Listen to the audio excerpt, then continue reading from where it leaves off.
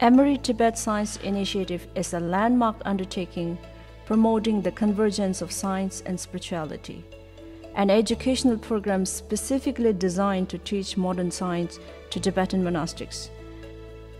The Year 1 Sustainability Phase Summer Pedagogy Program began on 6 May 2022.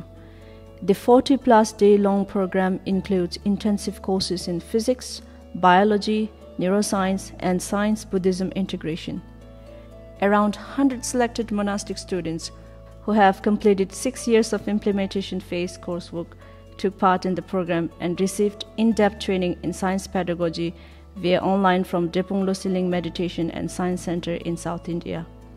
The program also helped participants deepen their content knowledge in the respective ETSI disciplines. They learned different learning theories, learned to create syllabi and lesson plans that they would implement at their home institutions. Emory Tibet Science Initiative is a monastic science education program that started in 2006 when His Holiness the Dalai Lama invited Emory University to collaborate with the Library of Tibetan Works and Archives in creating a science curriculum for the Tibetan monastics.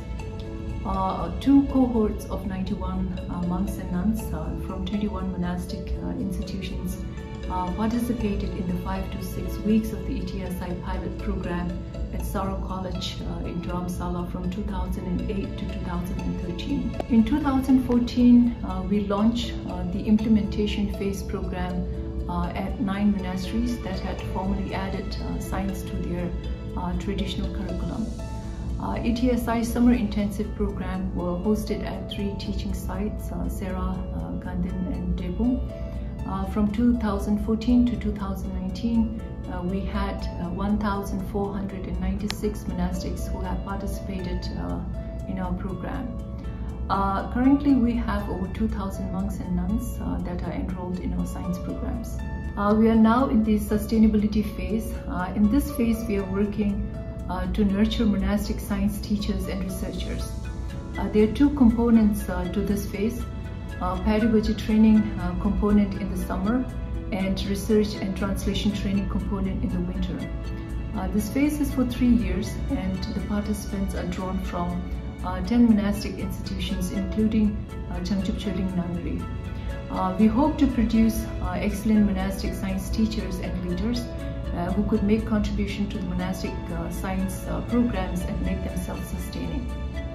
I'm Geshe Thapke from Serche Monastery, one of the monks who participate in Emory Tibet Science Initiative right at the beginning, and I also very good opportunity to study Emory University, Atlanta, Georgia in USA, and a number of Tenzin Gyatso scholar. I'm the one of the first cohort of Tenzin Gyatso scholars, and right now I'm participating Emory Tibet sustainability program, which is mainly focused of the in the past. Emory sent lots of professors to teach science at the monastery, but what they tend to do is in order to long time to study consistent science study at the monastery, we also need our own teachers in the science faculties.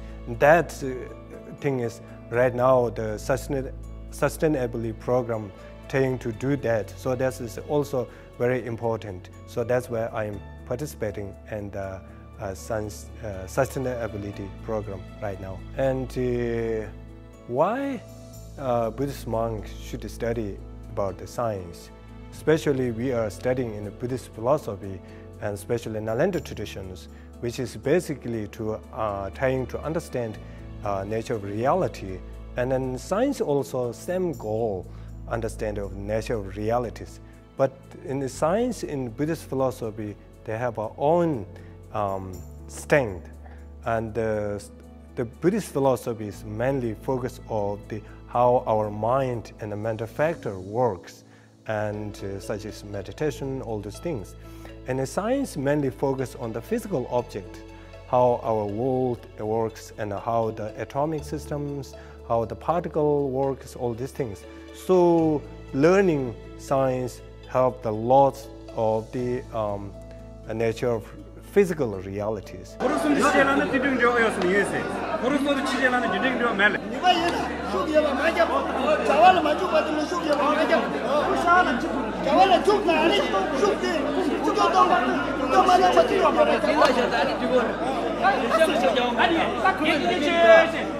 My name is Tenzin Chuanyang. I'm from Cheongju Chulim Nunnery in Mongol.